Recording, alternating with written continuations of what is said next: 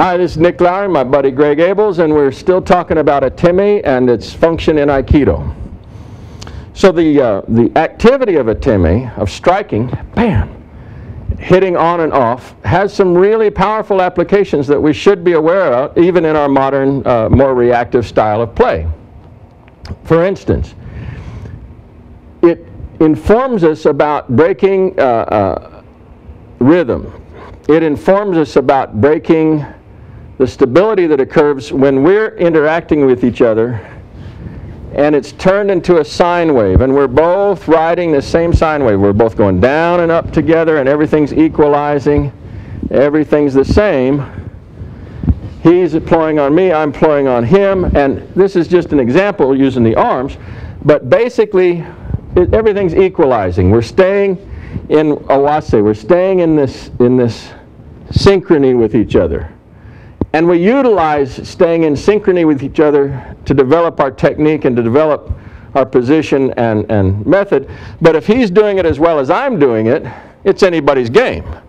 We're both just floating around and equalizing each other, and I tell you what, I can't do much to him, and he's trying to do stuff to me, and yeah, everything's just sort of stasis. Nothing's really changed. We're making little hand changes and what have you, but it doesn't really, doesn't really, it's hard to find the advantage. Hard to find the moment of advantage, hard to find the moment of advantage when his play is really skillful and fluid and staying connected and my play is doing likewise. When that's happening, and he's equalizing everything and I'm equalizing everything, these little moments of Atemi can break up the rhythm. And they don't actually have to hit the guy. You just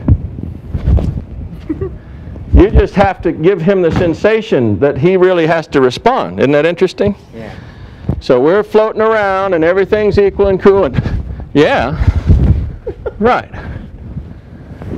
So the threat of the Atemi is sufficient to do the job.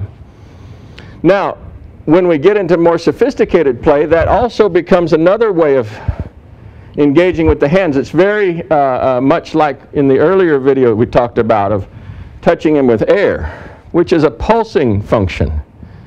Pulsing takes place when we have, if you think about, we have two bridges. I'm pressing into him from my back leg, he's pressing in from his back leg. He can equalize this structure. He can basically absorb this force and I can absorb his force into our body. We could be leaning on each other. Let's lean a little bit. Good. And yeah, it's delivering energy to him, but he can deal with it. Structurally, it's not causing him problems. But watch what happens, because when my structure fails, I let this sort of relax and I let my center come in a little deeper, and then I pop him a little bit. Yeah.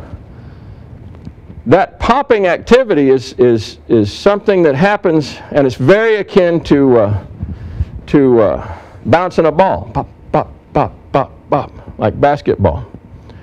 The arm just relaxes and everything gets loose for a moment, and then it just flexes. It doesn't slam it. I don't go, I don't try to hit him. If I try to hit him, watch how that works.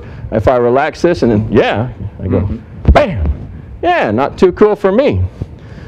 But I collapse it and then give him that little pulse. Yeah. You all right? Yeah.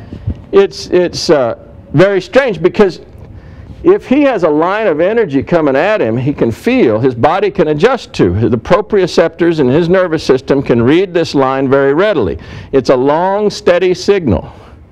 But when the elbow fails and everything relaxes, like it just becomes loosey-goosey, and the center penetrates in, my center of gravity comes in slightly, doesn't have to go very far, and then it re-engages right at the fingertips, yeah, it has a completely different quality. And basically it's doing the same thing as a strike.